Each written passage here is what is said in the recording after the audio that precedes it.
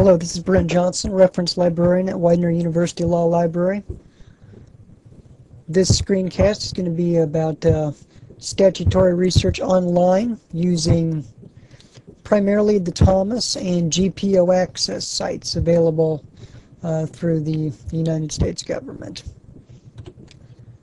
As you might remember from the in-class part of statutory research, in print, the publication format for laws comes in three forms. Laws will be published first as slip laws or slip laws. So each individual law, as it's passed and signed by the president, will have an individual slip law that will be mailed to the library or be digitized and uploaded to the internet. Then at the end of each session, these slip laws will be bound together in chronological order as session laws within the statutes at large. And then finally, these laws will be codified by subject matter arrangement into the U.S. Code by title and section. So, all three forms of this legislative process are available in print in the library or available online, either for free through a government website or through LexisNexis or Westlaw. Two words of caution as we start our journey on electronic research into statutes. One, make sure that you verify the accuracy of your information that you find on an electronic database. So basically, know your database. Know how authoritative and accurate it is and whether you can rely on the information contained there. And then secondly, make sure you note how current the information is on any given website. For example, the screenshot down below from the GPO Access website pulling up Title 8 of the U.S. Code. You'll notice in the top left corner it says this is current through the laws in effect of January 3, 2006. Now this screenshot was done just a couple of days ago, so we're talking a year and a half out of date. So if you were to rely on GPO access, it might be in your best interest to further update your research somehow to make sure that there hasn't been any changes to the legislation since January of 2006. Okay, on to bills and slip laws.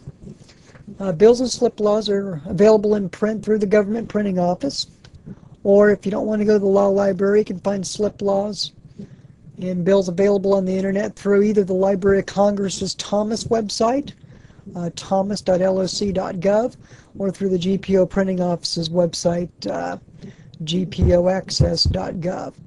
I'm going to take us into thomas.loc.gov, and you'll see here's the main screen. Search by bill text, or you can browse by bill sponsor.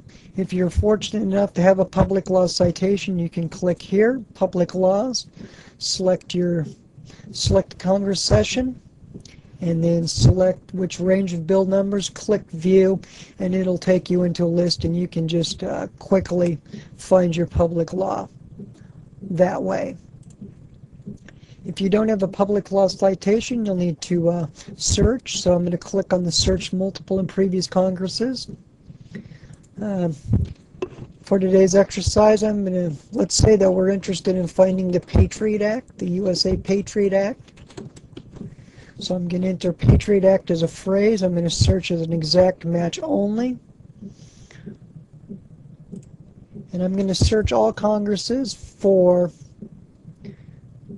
enrolled bills that were sent to the President, because I know it was passed by the President.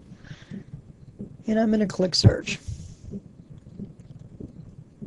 Scroll through my search results here. When your search results come back, it'll be any piece of legislation or bill that has the term Patriot Act somehow in the legislation. So the original USA Patriot Act, as well as anything that modified or amended it from the point in which it was enacted. So in this case, it looks like number 16 is probably my USA Patriot Act, as enrolled and agreed upon by the House and the Senate. So I'm going to click on the H.R. 3162, that's the bill number, House of Representatives, Bill 3162. I can click here for the text of the bill. That was codified as the U.S. Patriot Act. If I want more information, I can go to Bill Summary and Status. The All Information link will lead me to not only to the text, but also to links to legislative history, committee reports, and things like that. In the case of the USA Patriot Act, it was passed so fast there really isn't any legislative history to link to. Okay. From the bill text page here, there's also in the top left corner I can link to the GPO's PDF display, so I can get a screenshot PDF version of the House bill that is the U.S. Patriot Act. So that's bills and slip laws.